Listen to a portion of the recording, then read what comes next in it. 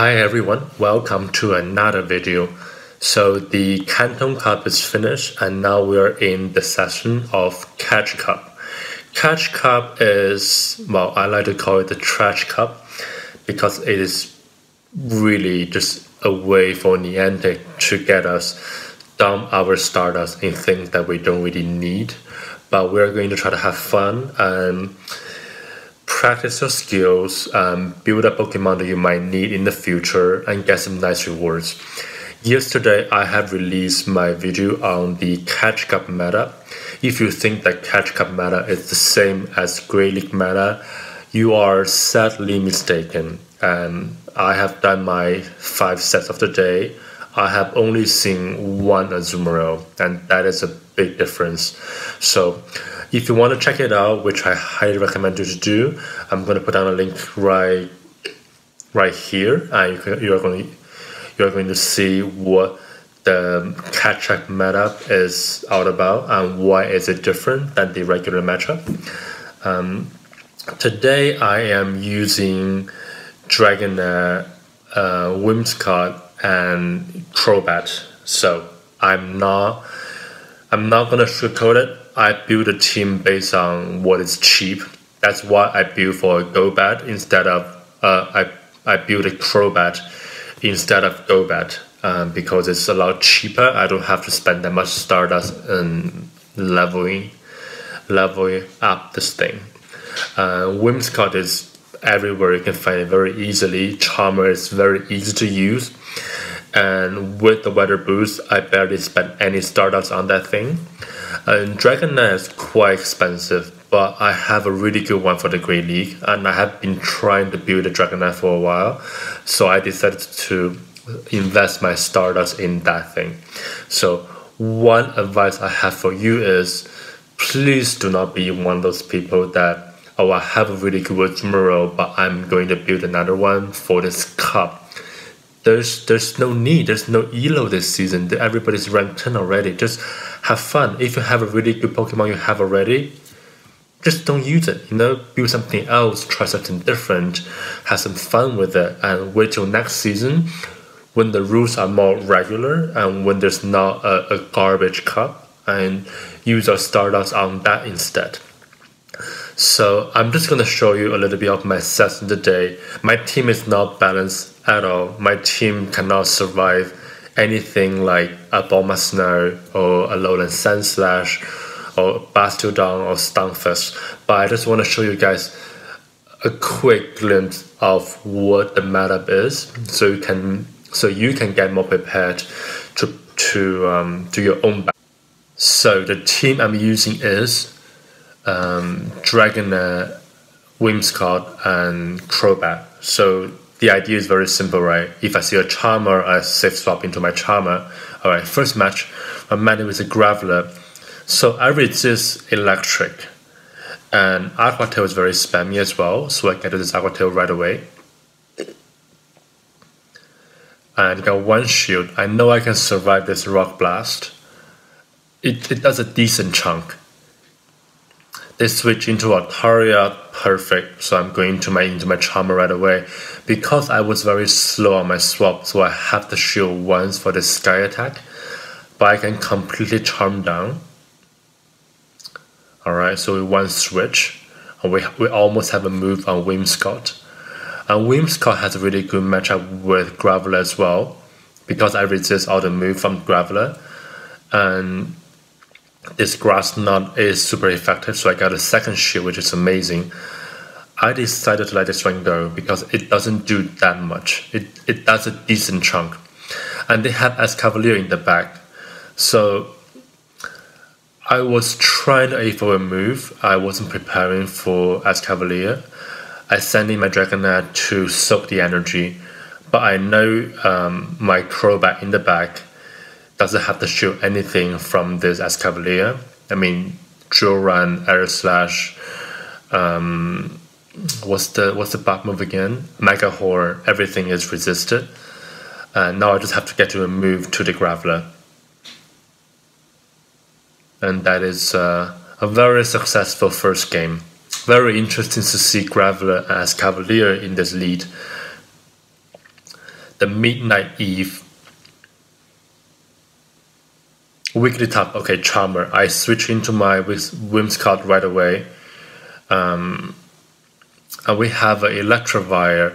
They might have Flamethrower, but it is really fast, so I think it's an Ice Punch. Oh, actually, it's a Wild Charge. I was saying they made a mistake right there because after Wild Charge, 3 Charm away, it's gone, so I went back switch. They have Obstagoon. Obstagoon is very popular at the moment because a lot of people have a Galarian Zigzagoon from the reward of the battles, right? It's too fast to be a Gunk Shot, so I know it's a nice slash. I can tank this one easily. And Clefable's come back. I don't get to move, which is pretty bad. But I have a Crobat in the back. This is the part that Golbat is a better option because Poison Fan is faster. But at this moment, I think I'm just gonna Air Slash all the way down because they have 2 shield anyway. And that is a good game.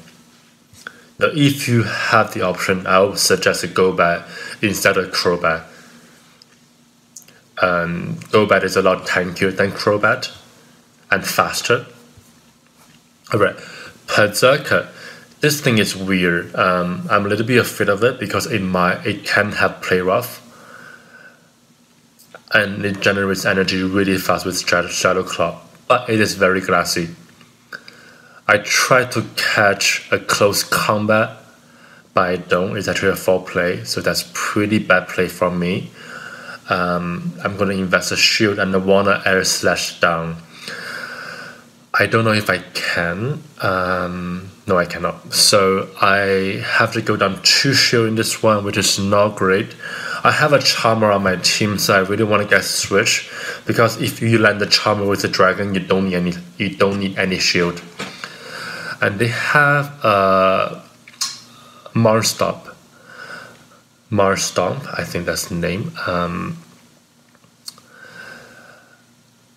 This should be a Surf, and I think it's going to take me out. Okay, but Whimsicott has really good matchup with this one. I don't know why it came in with Dragonair. I think Dragonair at the moment is that weight. I just want to chip away as much as I can. I'm going to soak this energy. It could be... Okay, so Mud Bomb.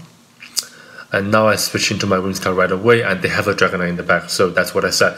When you have a Charmer on your team, make sure to fight for the switch advantage. Because if it matches up perfectly with a fighter or with a Dragon in the back, you don't need any shield. So it's worth investing your shield. And now I have a Grass Knot almost ready. I can tank a move from Marshtomp. So that is surprisingly a good game. This team has a lot of weakness, I'm not gonna lie, so I'm not saying recommending this team. I just want to show you guys what's in the matchup already so you can prepare better. Okay, Scrafty, it's pretty neutral. They switch right away. So I made a mistake of switching into my Whimsicott. I should go into my Crobat right away. But I know I want to dump a move, so I get switch. Because Charm is going to do so much to Dragonair, and I won't be able to get to a Sludge Bomb before. So now we have, but that switch was really well deserved because look at that, 2 Charm and that Scrafty is almost fainted. So I decided to come in with Crobat because Air Slash is super effective and I can tank a 4 play, I can tank a powered up punch. I think it's too fast to be a 4 play, so I did not show this one. But they have a Maintain in the back. Okay, I was not prepared for Maintain. It's so tanky and they have 2 shield. I don't really think there's any win condition and my clock is just ready. But I want to make sure I get to this Shadow Ball just to chip away as much as I can.